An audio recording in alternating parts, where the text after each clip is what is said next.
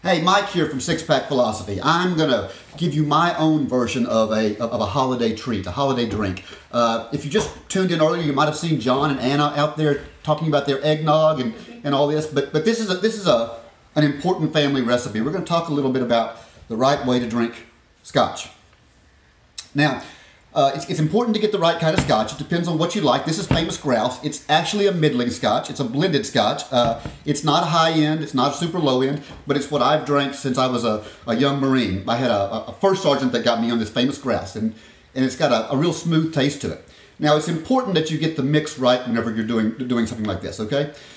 Scotch has got a really unique woody taste. By the way, to be called Scotch, it's got to be brewed in Scotland.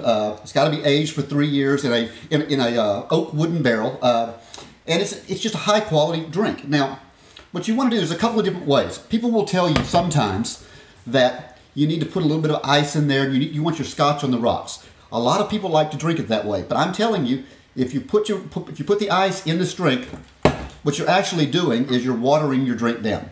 Now, there is an exception if you make your ice out of distilled water, so that water comes up, and as it melts, you end up getting those oils coming up from the scotch. That's a good way to do it. But otherwise, you don't really want to put a lot of ice in there. But you do want to cool it. There's a couple of ways you can do that. What I generally do whenever I'm trying to do this is I'll just put a couple of things of ice in my glass and I'll spin it around. That's all you really have to do with this as far as making this perfect. You can get fancy and use these mixing things. We're not doing that.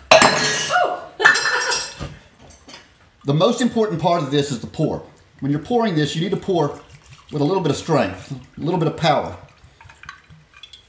and a pretty full glass. Now, your scotch is something that should be enjoyed. A perfect mixed drink is 1 part scotch, and it's wonderful.